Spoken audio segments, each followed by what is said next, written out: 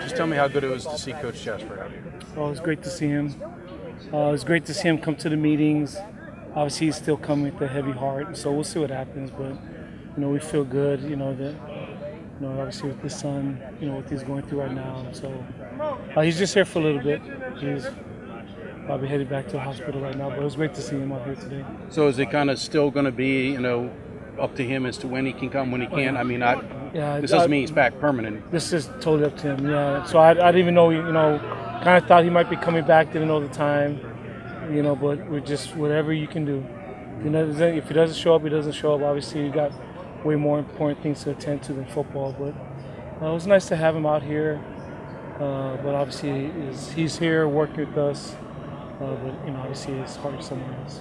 I mean, after all these years together, you guys have been together 15, 16, whatever years it's been. He's like family to you. I mean, I can't imagine what it's been like for his family, but it's tough on your family. I knew him and his wife before they got married. I mean, right. they're dating, so I knew them in college. So right. You watched their children grow up. Yeah, I've known them for a long time. So it's been a hard deal, but been grateful for all the support.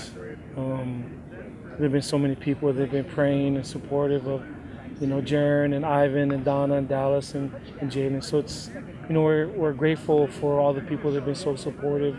The community's reached out, the brotherhood's reached out, and just let you know that we're at a special place because you can just see the outpouring of love that everybody has right now for him. All right, thank you, Coach.